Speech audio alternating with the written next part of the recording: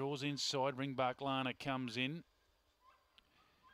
Buster Norris links away. Now the evens. Cosmic Fortune, Island Girls in. Farman, who's on the second line at $4.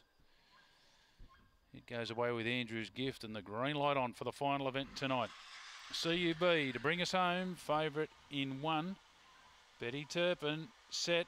Racing all. She was tardy, Betty Turpin. Island Girl was the one who goes out early.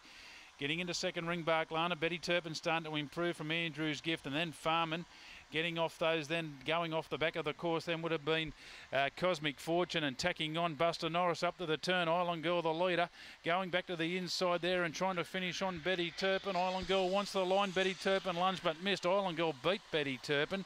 Oh, tight third there. Maybe out wide. Farman just getting over the top of Andrew.